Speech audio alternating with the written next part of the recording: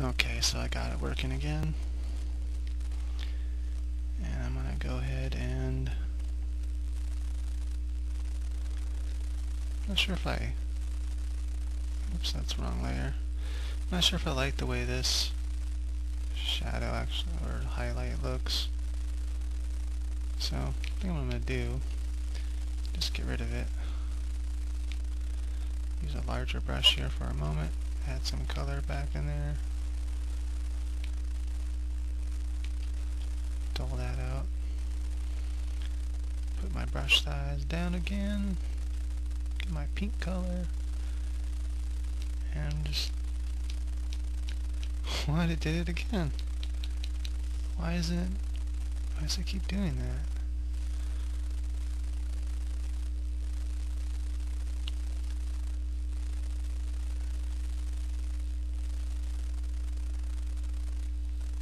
Let me try something here. Huh. It's not working on my keyboard either. I have no idea why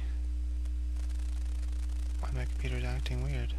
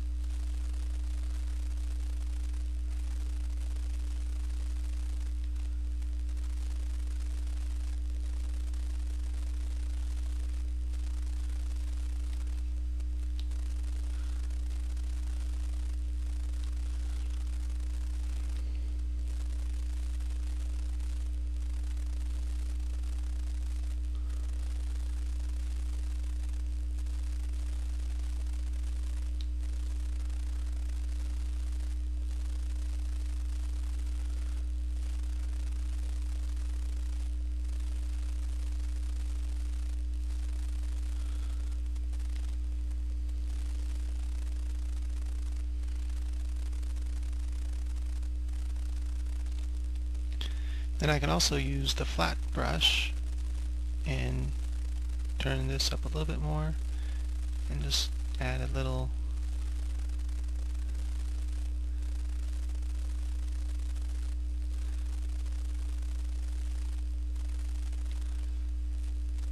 maybe on just some of these we can add really bright.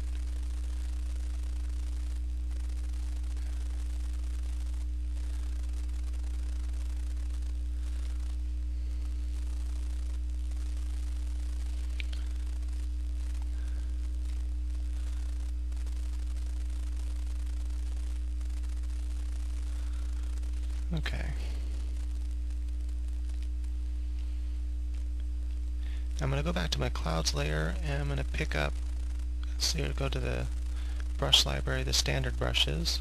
Down into the standard brushes, go to effects brush. Let's see, where are they at? There we go, effects brushes. And we're going to go to glow. You know, this is actually a cool brush, this fire brush. Oh, that's not the fire brush, that's the fur brush. Fur brush is cool too. But let me see here, fire brush, this is really neat.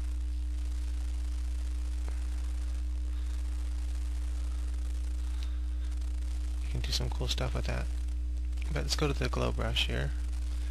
And I'm going to zoom in to the clouds in the background. And just really little circles. Just lightly touching. Little circles. And I'm varying the strength.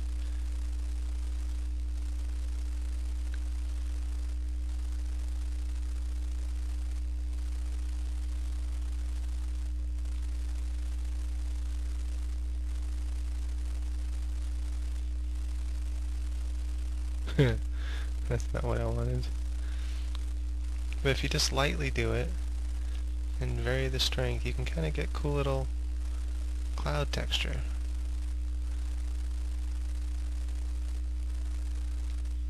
You don't want to overdo it.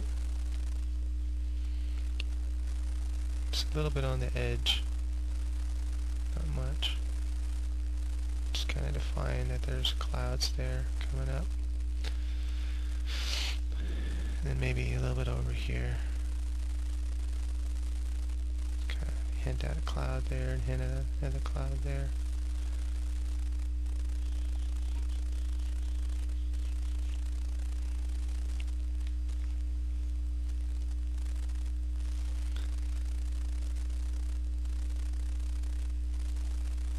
So I'm thinking that I go back to my regular brushes then. And then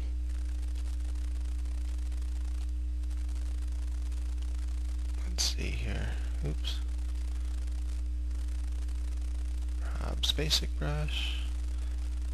I'm going to go back in here with this blue color and just get rid of some of that. There we go, because I just want the very edges to have it. Maybe add a little bit of this kind of blue back in there as well. Okay. I got clouds. That works for me. Okay, so with all that now, I wanted that kind of the colors in there. That way I can see her colors better. And I don't know if I want her to even be that light, but I'll try it, see what happens, I guess. Now I'm going to go back to the skin layer.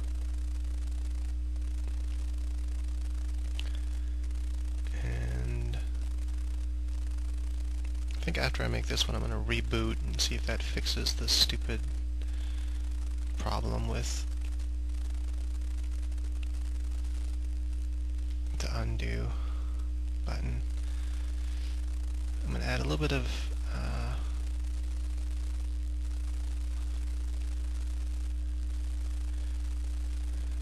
now the bottom part of her face is actually going to be more neutral, but I know I'll get some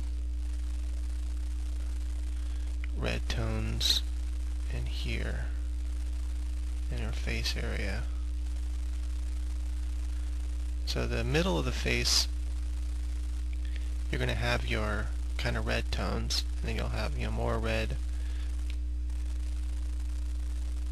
and then you'll have really red for the upper lip. So I'm going to have the light kind of coming down, and the bottom lip will receive a little light, and then my neutrals, which will be my shadows. And I'm thinking I'm going to use this neutral color instead. Let's try that one. And then bring this skin color back into it.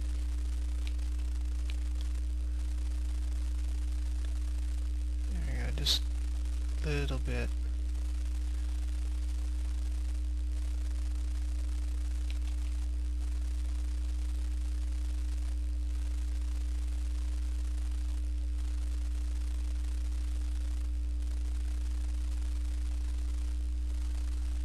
I'm going to kind of have that neutral color, one of these neutral colors kind of coming down into her shoulder area a little bit. And on her back, neutral like that. All neutral on this side. That's a little too big of a brush, I think.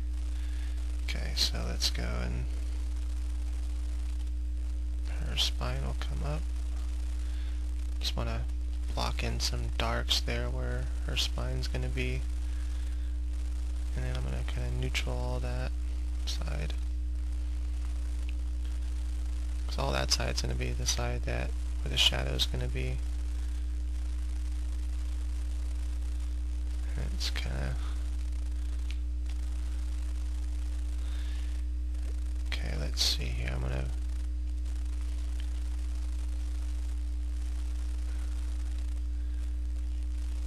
add some this warmer color to the shoulders up there, to the breast. There we go.